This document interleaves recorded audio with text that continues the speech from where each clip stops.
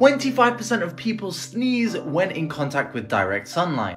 These people frequently misdiagnose their symptoms as being hay fever, but it doesn't cause any nasal congestion or watering of the eyes or respond properly to antihistamines.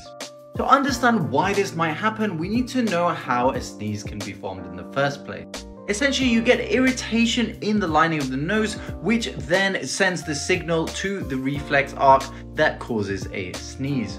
What happens with this photic sneeze reflex is that when you get that light stimuli to the eye, your brain crosses its wires thinking that it's irritation coming from the nose, and it tries to get rid of it when there's nothing to get rid of.